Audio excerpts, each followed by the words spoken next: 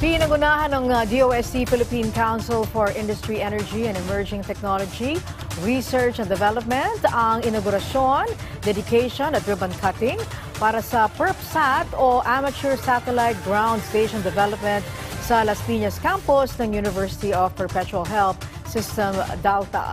Layunin ng ground station na matagumpay na ma-access ang data mula sa iba pang artificial satellites tulad ng Maya satellite sa ilalim ng BIRDS program at ASEAN Sat-1. Maaari din itong maproseso at ma-convert ang data na nakolekta mula sa ground station para magamit sa pagtugon sa mga national at global issues gaya ng air quality and weather monitoring. Malaking bagay din ito para makasabay ang space exploration ng Pilipinas sa ibang bansa.